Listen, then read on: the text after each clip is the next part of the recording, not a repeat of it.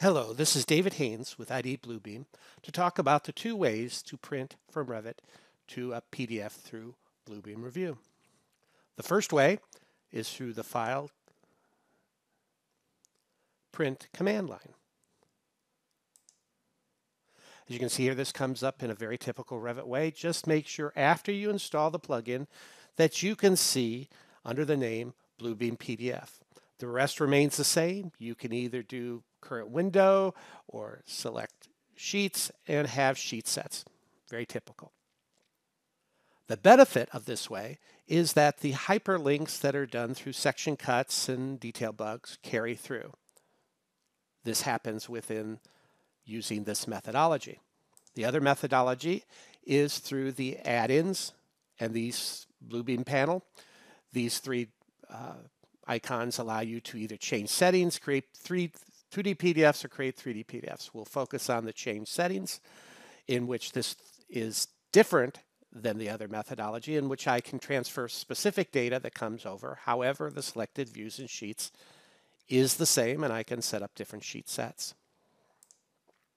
With this dialog box, there's some additional information though.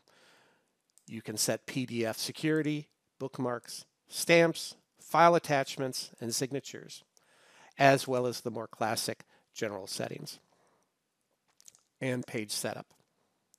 This methodology, using the Bluebeam panel and the icons therein, these hyperlinks do not come through automatically. You'll have to use Bluebeam's either batch hyperlink or markup hyperlink methodology. We could create file from here, or we can create PDF from here,